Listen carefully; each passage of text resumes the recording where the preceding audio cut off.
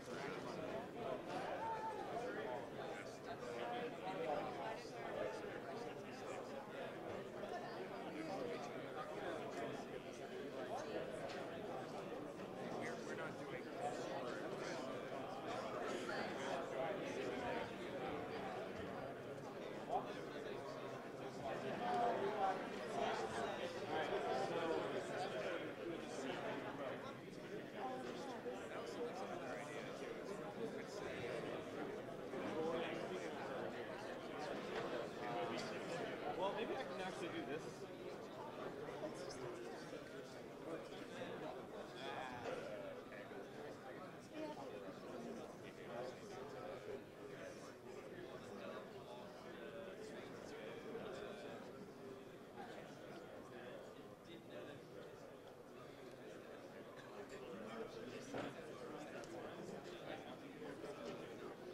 So for whatever reason, it doesn't work the same. But yeah,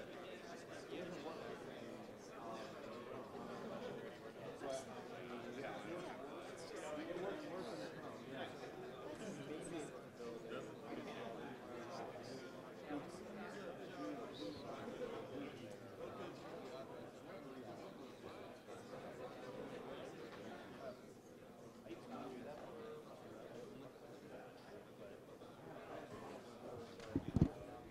one of them failed at something. You guys are ready? Oh, sure, yeah. Yeah, we're gonna pass it around. Except Matt's mic'd up. All right, sort. Shall we get started? Jirko.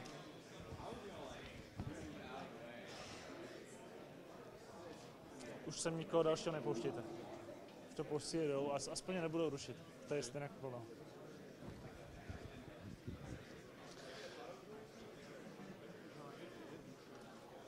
I just want to make sure I didn't like leave behind a drink water bottle. All right, that's it. Hey everyone. Can everyone hear me well? And this is for the rooms that are downstairs more.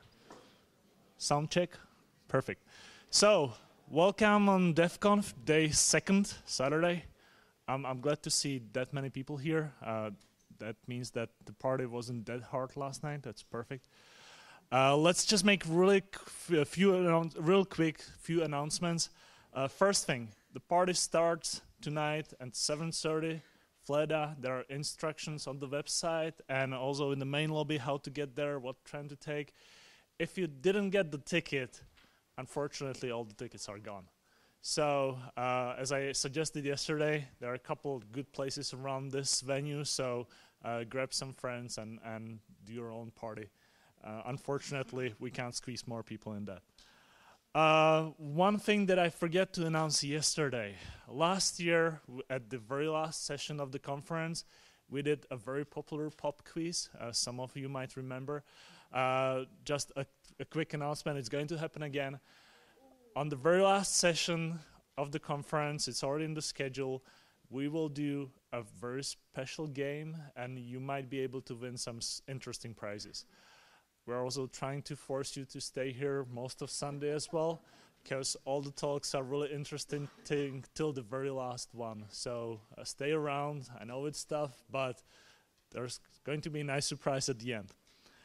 One quick operational announcement. There is a room change for JUTCon. We've realized yesterday that the JUTCon room is too small for the audience that are getting. So the JUTCon is moving to one of the E-rooms.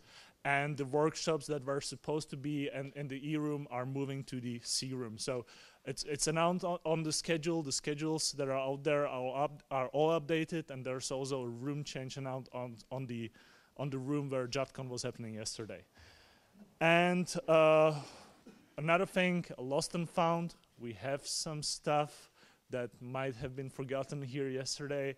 It's at the cloakroom, so you might want to stop there at some point, or if you find something during the day, please hand it over there. That's the right place. And food trucks will be here again, so if you haven't found them yesterday, because some people had troubles finding them, it's actually over in that small parking lot behind the E-building. You use that tunnel over here to get there. They'll be opening very soon, so grab some food there again. That's it for the operational announcements, and as I promised yesterday, our keynotes are somehow special this year. We have a lot of people doing the keynote together. I hope you enjoyed the keynote yesterday, and we will having a similar type of a keynote this time, or right now. So with that, I would like to welcome Adam Miller, Denise, Matt, KB, Karambir Singh, and Honza Horak, representing Fedora, RHEL, Fedora, CentOS, RHEL, and Fedora at the same time.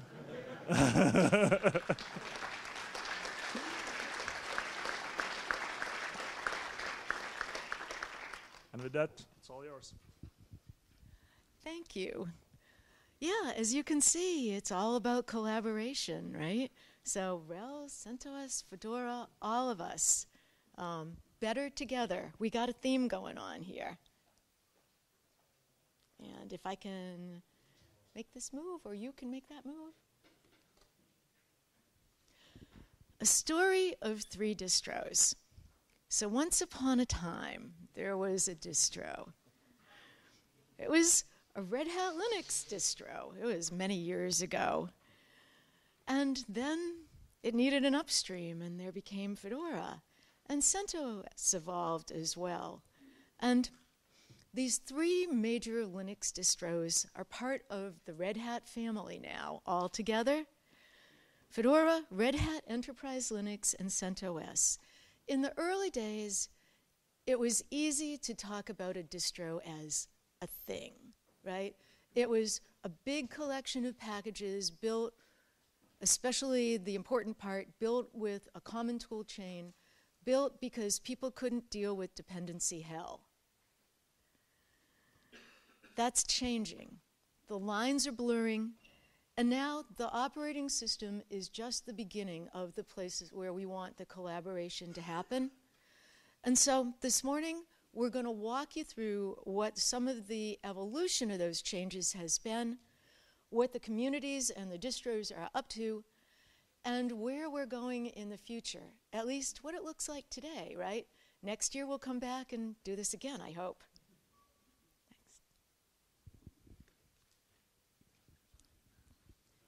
Thank you.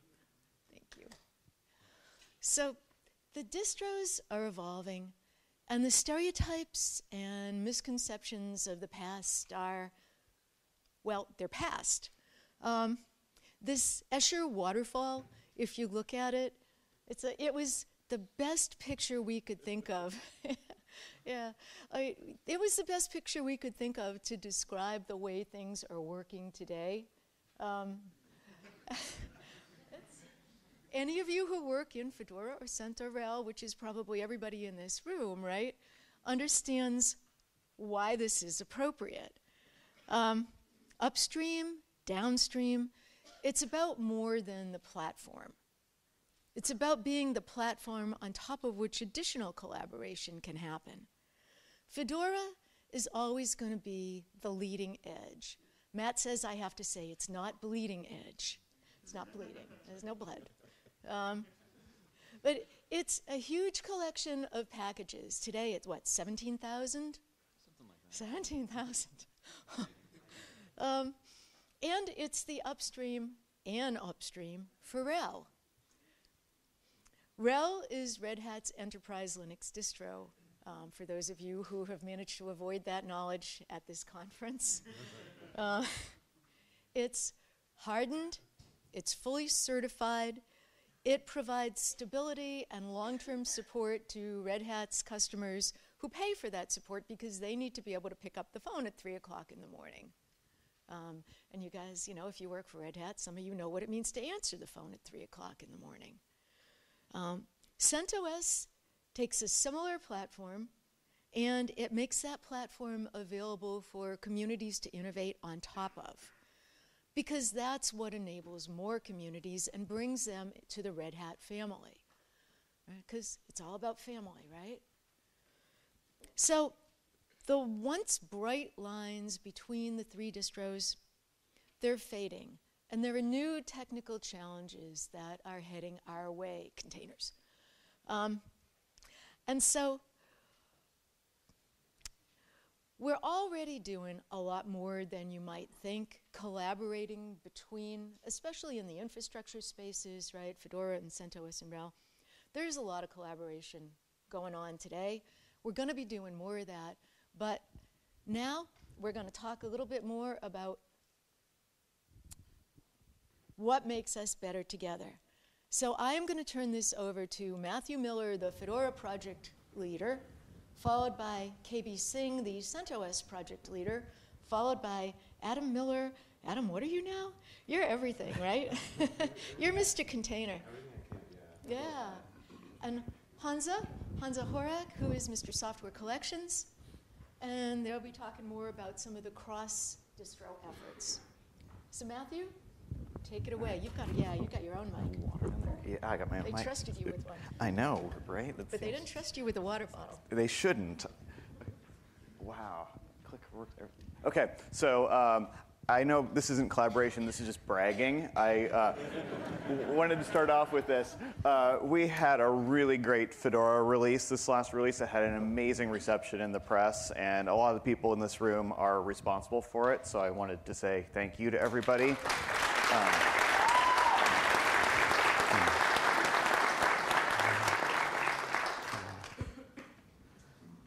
All right, can't see my notes, so we'll just make stuff up. That's awesome. So this is a very well-received release, and I often do this talk at DevConf where I go through a whole bunch of statistics here, and so I wanted to sneak some into this as well. This is basically, I can go into the details of it later if you want to know where these numbers come from. The important thing is don't try and read anything really significant into the absolute values on the side here. These are check-ins into our mirror network for updates, and there's a lot of reasons that doesn't represent the number of systems we have, but the overall trend is probably something you can get something for. So basically, Fedora 21, 22, 23, 24, almost all going up. 24 goes down a little bit, but that's only because Fedora 25 came out very quickly, and so people started shifting over to that, and I think we're on really good track for Fedora 25 to easily be the most popular Fedora we've ever had. So again, thank you to everybody who's worked on it, and congratulations. That is a really nice achievement.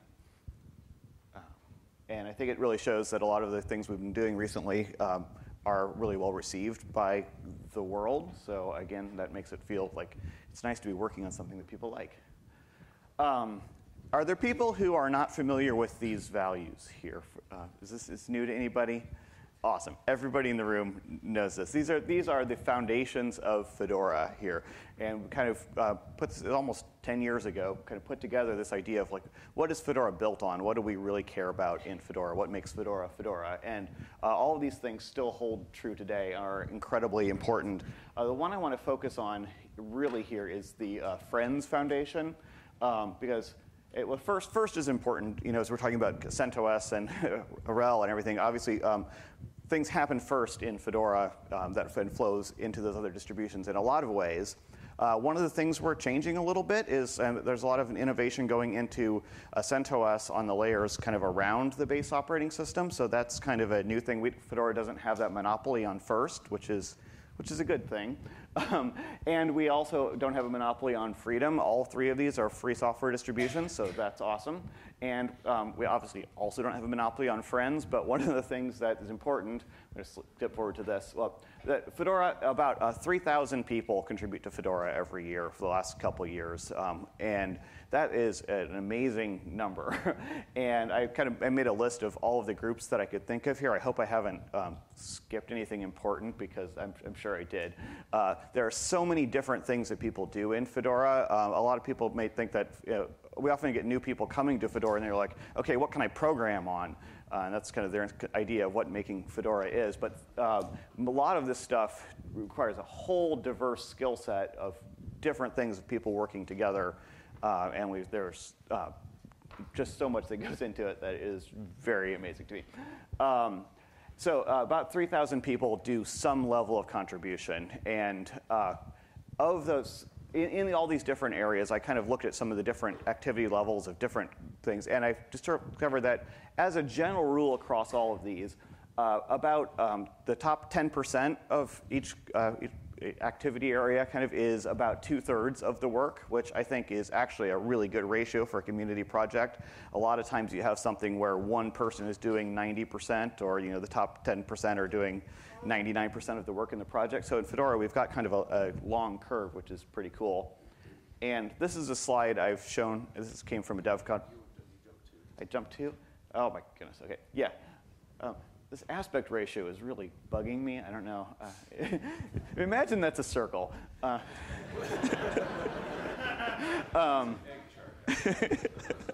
Yeah.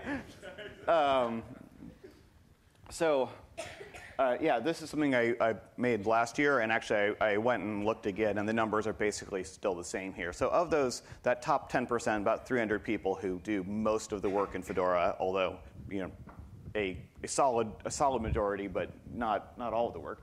But of those people, I went and looked, and I actually went and looked by hand to make sure the people that I could identify as Red Hat addresses were easy. That's the chunk there. About a quarter of people are using Red Hat addresses. And then there are another little bit that are Red Hatters, but are using their own email addresses at other locations. That's, I said sneaky in my chart, but that's actually often because they're people who come from the community hired by Red Hat, and they have, like me, for example, I have all these filters set up in my account, and I didn't want to change my email address because all my filters would have broken. So I went through by hand to make sure I counted everybody that I could find that was in that state as well. So it comes down to, of about those core people, about 1/3 of them are Red Hatters, and other 2/3 are people from everywhere else in the community, from other companies or individual contributors. And it's also important that it's not like these people are just doing fringe things. Like, there are very core parts of the operating system and core parts of Fedora leadership that are people outside of Red Hat. So I think that's an incredibly valuable thing we have in Fedora, and it's something that we bring to this ecosystem that I don't think we would get in any other sort of way. So I think that's a neat thing about Fedora. But that said, this graph is kind of a interrelationship graph. So Fedora makes an operating system, obviously, and we make different versions of it, different editions, the Fedora server, Fedora workstation, those kind of things. And we also have this big collection of packages that people work on. And so this blue line here, which it looks very flat on the scale, but if you look at the last couple of years, there's actually a very nice rise there, and the peak is quite high above the highest that it ever was before. So that's the same statistics as before, Fedora mirror network connections. But this red line is enterprise packages, or extra packages for enterprise Linux, EPEL, which is the same Fedora packages built to run on RHEL and CentOS. And you can see that is incredibly popular. Everybody loves EPEL, and it continues to just skyrocket there, and I expect it to be further and further off the charts in the future. So this is an important part of Fedora that is often somewhat overlooked, but really one of our most popular things and most valuable, most in the world. People really depend on this. And it's actually something that is in a lot of ways, a cross-distro collaborative kind of thing. And so in the future, I'm getting to in the future part, I would like to build on that collaboration more and do things where we're actually working more directly with CentOS on EPEL and trying to get people who are using CentOS and depending on EPEL to feed back into the Fedora community and try and think of themselves as Fedora community members rather than just consumers. And that's kind of a hard bridge to build, so I would like to work on making that happen as much as possible and make people feel like I'm a CentOS OS user, but I'm also a Fedora user and have a joint loyalty rather than just saying I'm a CentOS user. That's Fedora people doing their thing up there, which we see sometimes, and I want to try and bring change to that. Also, as we get into the containerized future, so we do a lot of work here, which is basically recompiling the same thing to run on a different platform. That's the only way to do it back in, up until now, pretty much. Containers have come along, and we have the ability to just say, rather than rebuilding it, why not just run these Fedora packages in a container? So I expect that this EPEL 7, I don't have these broken down by versions here, but to be the last really big version of EPEL. I think that in the future, as we have future releases, it will be just a matter of mixing and matching Fedora modules, Fedora containers that can run on top of these enterprise distributions. If you want the leading edge version of something, or if you want even to go to Rawhide and actually choose the bleeding edge, you can get those things and run those on top of a stable base. Or if you want to have a fast-moving kernel and systemd and have fast-moving base, you can get that and then run CentOS or RHEL, I don't know, on top of a Fedora base. I think that's a lot of exciting opportunity, and I think that we can only really get to that if we start collaborating more and start trusting each other more as a project.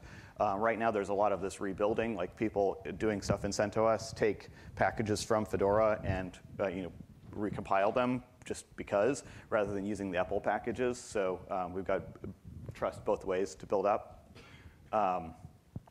And there's a lot of other exciting things we can do for collaboration.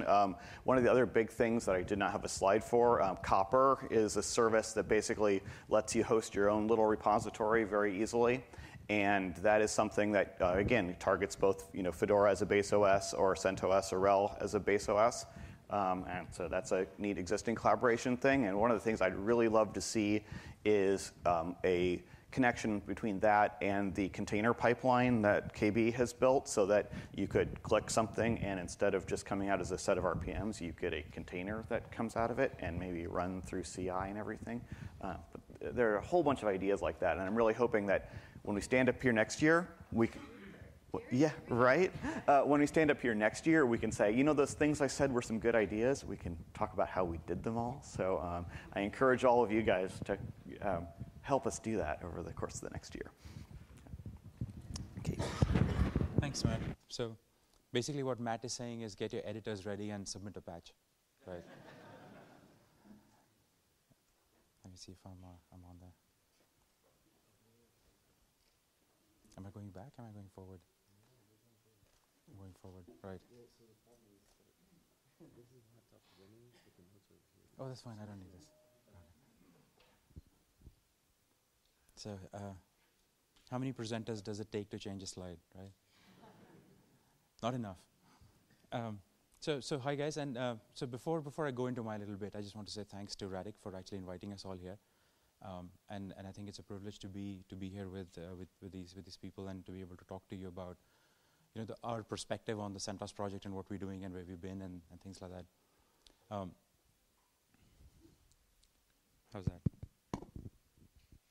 How's that? Better? Okay. So if you look back, right, Red Hat Enterprise Linux came up, and it came up to execute against a very specific mandate. There was a very specific requirement. There was a gap. Linux was becoming a thing. The idea of open, the idea of there being a complete solution that could go and execute in commercial spaces, and yet be open, and yet be inclusive, and yet be built in a sort of community kind of fashion was still maturing at that point. And then move forward a little bit, and the CentOS came up as a downstream. We were taking the sources, we were trying to deliver a similar user experience, no SLAs. If it breaks, you should know how to fix it, kind of thing. And then at the same time, there was this big void that came through that the community at large, right, the Linux groups, the people who are contributing code, not specifically Linux, but people who are writing code, didn't really have a single place to come together to be able to innovate together, to be able to use a common format in a common way, to be able to succeed independently, right? As in, if I write a piece of code, I don't really like, the example you were talking about earlier was, I'm trying to create a better font for X11, right? I didn't want to need to know how to compile my bootloader as well. I was kind of hoping somebody else had solved that problem at the time, and which is sort of the genesis of where Fedora came from. And they bootstrapped up, and and you fast forward through 14 years ago, right? So this is 14 years ago. You fast forward through to where we are today, 2015, 16, 17. And a lot of the mechanics around what we do, how we do it, why we do it have changed, right? They've evolved. Adam put it in really well that we've delivered, right? We've delivered. And how we've delivered it is in a collaborative in a fashion that everybody's included. And what that really means is, I think an easy way to explain that is I'll give you an example. I was involved with the London Linux user group for many years, and I'm old like that. In 2003, 2004, 2005, you could fill an auditorium like this. You could fill a room with 150 people every Saturday. And you talk about how to rebuild your kernel to support the PCI bus, right?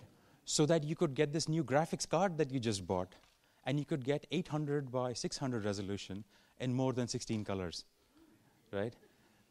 Well, we've all been there, right? At least the old ones have. The youngsters probably don't know what the VGA spec was and how the SVGA spec made the whole world look so much prettier.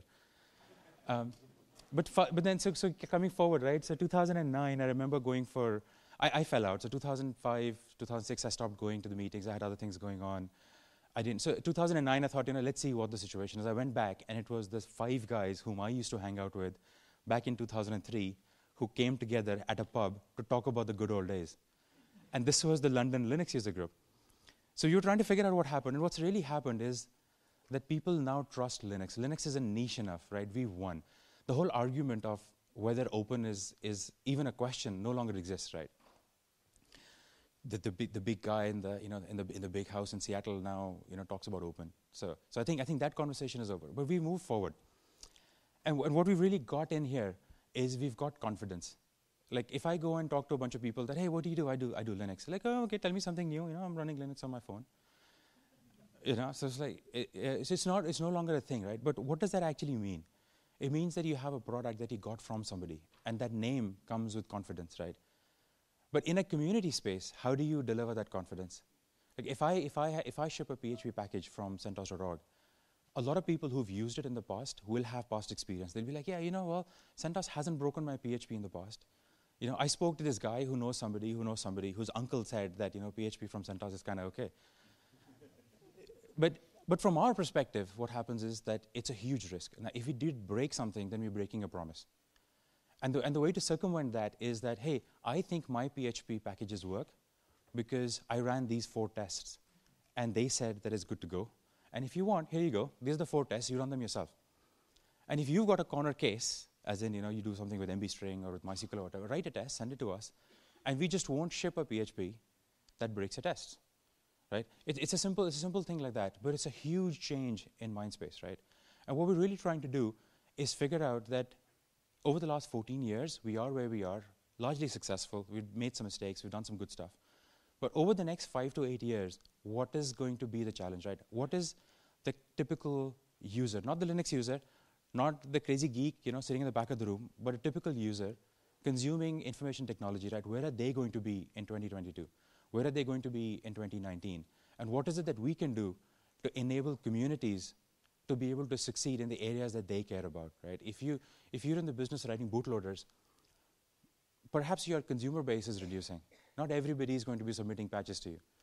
But if you're in the browser business, there's a lot of interest towards what you're doing, right? So how do we create an environment that allows those communities to come together and succeed? So towards that, we're investing quite heavily in CI. I don't know how many people here are actually using it at the moment, but we have a CentOS CI set up where we test the infrastructure, we test the distro itself, and then we make this infrastructure available to any project who wants to come along and consume this infrastructure. There's no cost associated to it. There's no CLAs, any of that kind of stuff, right? We want it to be open.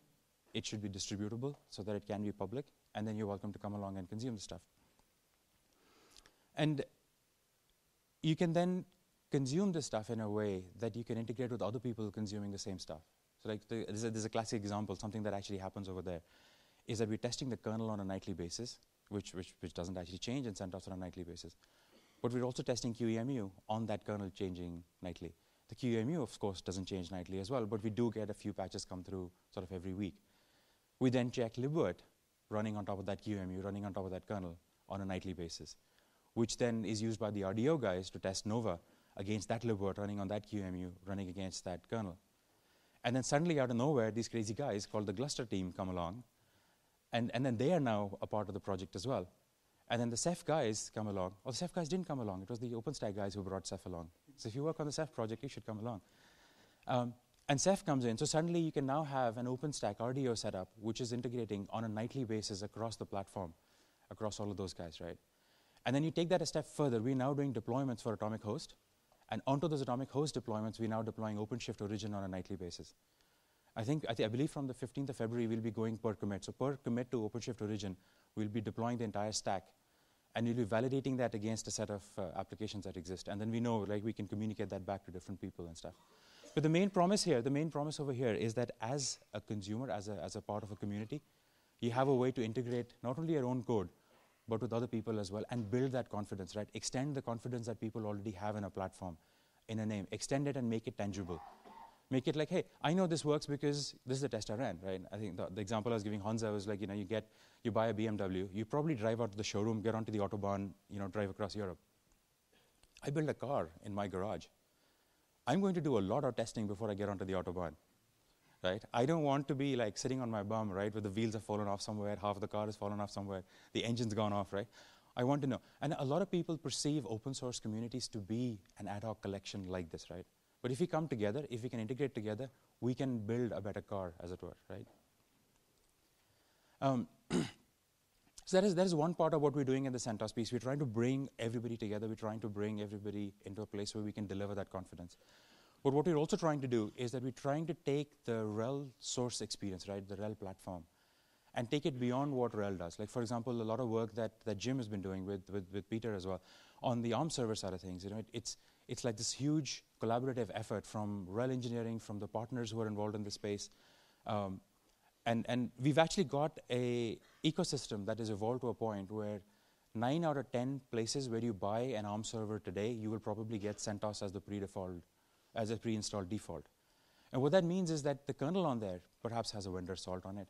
It's possible that the installer on it has a vendor salt on it, and it doesn't really, sort of smell like, it doesn't taste like CentOS as such. But the user land under it is CentOS, which means if you're building stuff for that, you have some level of confidence that it will actually work across the base. But the big win over here is that a lot of people who only do Intel code at the moment, who are only x86 64 optimized, they can now standardize their APIs on x86 64, and they have an easy way to kind of go across to ARM as well, right? And I say this with full credit given to the fact that we're doing this now. Fedora's already stabilized this releases ago. But the difference being that a lot of the people who are new to architecture world need that slow-moving, lethargic platform that doesn't keep changing on them every 6 months to even year and a half, so that they can take their time, right, getting into that place. Like, for example, we have the Open Power guys working with us on getting the Power 8 and then the Power 9 stuff sorted out. And I know the Overt guys are very keen on it. The Gluster guys are very keen on getting the Power setup in place. And it's all based on the fact that they've already got the pipelines in place, they've got the builds, the CIs, etc. And they can now go and do this work for the other architectures as well. And it's combined, right? So we feed off Fedora, and then we feed into RHEL, and the partners come along as well for that. And so what we're really trying to get to is the fact that communities should be able to integrate with communities and help each other succeed. So it's not Red Hat Storage working with the Red Hat's OpenStack product. It is Gluster.org working with OpenStack RDO, right? Working with Overt and not Rev. So the promise there being that the work that they are doing targets an existing RHEL base, and therefore they can consume CentOS. But also the infrastructure that comes up around it is such that they can go do this in a way that they can independently succeed. Like Gluster.org should succeed as a project of its own, regardless of what happens in the productized downstreams. Therefore, it's important for them to stay with Fedora because they need to make sure that they can integrate with the stuff that's innovating. Like, systemd happens. You want to basically be right in there, right? You want to be, I don't know about you guys, but if something like that changes on me, the first thing that I'm going to do is I'm going to write some integration tests. And I'm going to make sure that my integration tests are included in their CI, just to make sure that they don't change shape on me, or they don't change my code, or they don't do something in an API or an ABI that's going to break my stuff, right? And the place to do that, right? And this is not just for the Red Hat family. This is for Linux at large. This is for anybody who contributes to open source today. The center of the world for that funnel is Fedora. right? You cannot actually get out of that. But if you're building a product stream or an infrastructure stream that targets a rel base, or that needs that slow-moving lethargic platform, then CentOS is a great place to come and work with. And the stuff that we're doing together, I think Matt kind of went into a lot more specifics about the specific things, like the different the tool chains, the tasks, etc., where we're hoping to work together, over the next year and a half. We're hoping that basically makes this collaborative effort completely frictionless for the user. The user experience from the Fedora perspective versus the user experience from the CentOS perspective should basically be invisible, right? And the on-ramps from that should be further invisible. And just to wind up, the one example is that I had a short chat with Pagure. And what we're trying to do is that we have a CI manifest that is in the upstream repos. And what would be really good to get to, I don't know if we can, there's confidence that we can get to that point, is that any Fedora repository hosted in Pagure will have a checkbox that they can tick, and all that does is that enables CI and CI feedback for them automatically through the CentOS infrastructure. And this is software that could run on CentOS 5, 6, and 7, or on any Fedora version that Matt thinks we should have. So basically everything from Fedora Core 14 onwards, I guess. Thank you. So I'm going to hand off to Adam, who's going to talk to you about some really cool stuff about where we are actually collaborating. Thank you. So I'm going to be discussing the container ecosystem and kind of where that has bridged gaps between the distribution communities and things that we've been working on that space to try to come together around common solutions, around common technologies, so we're not continuously reinventing a solution for the same problems between our projects. Because at the end of the day, a lot of different components of what we're doing on the back end as technologies, as tool chains to create and produce content and software that our end users consume is very similar. We have very similar patterns, we have very similar workflows, and with the relationship of upstream to downstream, we share a lot of technology. So the container ecosystem and how it's kind of brought us together. When containers first showed up, it was kind of a wild culture shock. You have a lot going on. You kind of have to figure out, kind of feel your way through it. And we could have done that in silos, and we could have done it in very different paces, and we could have just kind of had a very similar scenario to what we used to have, 10 years ago in the way that the different distributions adapted to different technology challenges and the paces at which we do that. But we didn't. We went ahead and started to discuss things across distributions. We discussed things across community. We tried to collaborate on those. And we've done a lot. I'm going to talk a little bit about what we've done and then also where we want to go with it. So first off, I want to kind of frame the idea that the container ecosystem has allowed us to decouple application runtimes and our software stacks from our base operating system runtime, the core platform. And that becomes very interesting because it gives us the ability to, again, have some mix and match of components and have the ability to run things that would have traditionally needed to be recompiled for a different platform on that platform by way of sharing content through the container images and runtimes and those kinds of things. So Project Atomic, for most who know, is an upstream, and it focuses around both this container platform and optimizing that, as well as container technologies as a whole, and ways to distribute them, and ways to consume them, and ways to execute and run them in a reliable fashion, secure, hardened, those sorts of things. And these container technologies and Project Atomic itself has actually been a place where our distributions, our cross communities have collaborated. We've come together under the umbrella of this upstream project, and we collectively consume their work in similar ways, and we're sharing back-end tools to build and produce this content, and we're collaborating with one another to try and solve problems in the same way. We're trying to solve problems together instead of, again, inventing that same inventing a solution for that same problem. And I think a very interesting way to look at this is, if you look at how distributions were built, how the content was created 10 years ago for each distribution, it was wildly different. the release engineering for Fedora, the release engineering for RHEL, and the release engineering for CentOS were extremely different processes, very, very different tool chains, very little shared code. And now in an upstream fashion, we are attempting, and we have so far, we made a lot of work towards it, and we're continuing to do that, find ways to share code bases where it makes sense, or at least a common upstream, and we provide plugins for the things that are specific to our scenarios. But we're doing that heavily in the Project Atomic space for the way that we're producing these images, and similarly for containers. So container build tooling, this is actually something that we've worked across team on since very shortly after its inception. There is a container build system. It's a layered image build system. It's known as OSBS. OSBS stands for OpenShift Build Service, so it is OpenShift on the back end. But this had a very early inception inside of Red Hat in common Red Hat fashion. It was made upstream very shortly after it was become upstream.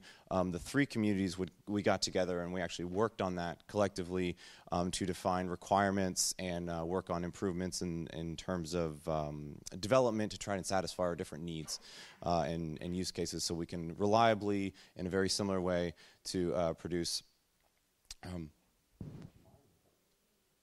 Okay.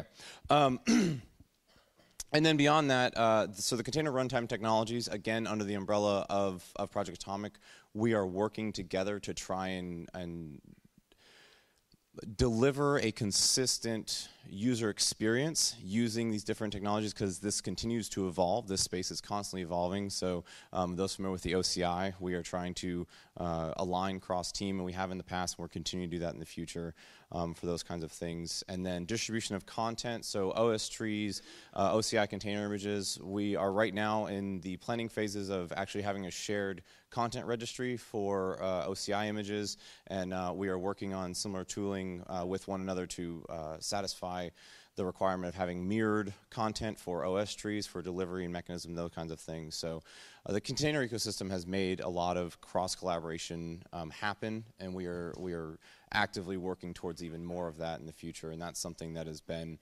very interesting as a journey, and we're just kind of looking forward to it. But something to note is that with all of this container technology and all this ability to decouple our runtimes from our operating system, we need a way to have our application stacks be maintained cross-distribution in a way that can be collaborative, as opposed to constantly having to maintain different software stacks for each one, which is where we kind of transition into the topic of software collections. I'm going to hand off to Hansa to discuss that. Yeah, since we are almost out of the time, I will be very, very quick. But so this episode is about you, developers. Right, yeah. So imagine you are a developer in a small company. You develop your awesome software in a startup way. You use all these new technologies. You use your Fedora. You are happy. Then your boss comes and says, okay, we need some enterprise level stability support, and we need RHEL on our server. So now what? Fortunately, you remember that you heard about software collections last year on DEF CONF. So you know that the software collections allow you to use all these new versions of the new software on the enterprise level and on the enterprise system, because it installs the things into alternative path, which is really great. So what you can do is to use all this and have the same experience in the Fedora and Enterprise Linux as well. But then your coworker who uses CentOS comes and says, okay, but I'm using CentOS and I like it. So what now? Okay, fortunately there is also a possibility to use these collections on CentOS, because the SIG group, one of the special interest groups, is focusing on building this RHSCL content on CentOS. But this group also works more as an upstream, because we not only have already some collections available from the community, but we also expect that you guys will come and help us build new software collections that will be usable for others, and also bring much more content. So in the end, well, we will have the same experience not only on Fedora, RHEL, but also on CentOS. So yeah, the collaboration doesn't work only that way, like the software will come from Fedora to RHEL to CentOS, but now it already works for from the Fedora to CentOS to RHEL. So are you wondering what is the last missing piece of the puzzle?